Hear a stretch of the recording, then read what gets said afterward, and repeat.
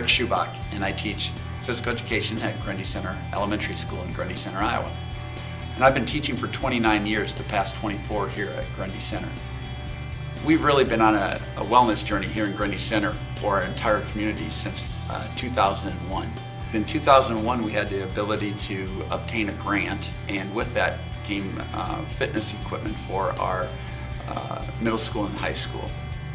And at that same time, we really thought about how could we really impact our students in the greatest way. And what we really came to realize was the need for adults to be modeling for their children, for the students of our community.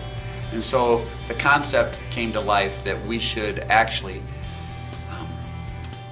dislodge our wrestlers, move them to another building, and turn that facility into a community-wide fitness center.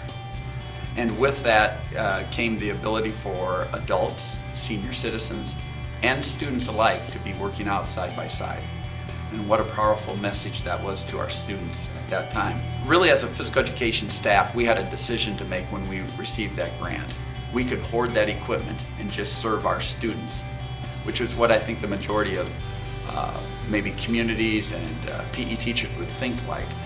But we wanted to think outside the box, and we wanted to provide an opportunity for every member of our small community to really invest in their own health.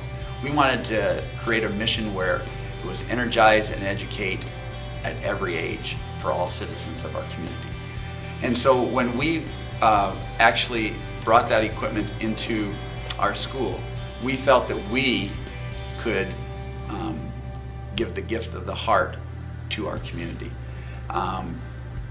The reason for that was very simple. We have a tremendous small town community, tremendous spirit, and we've had adults throughout the generations support this school district like no other.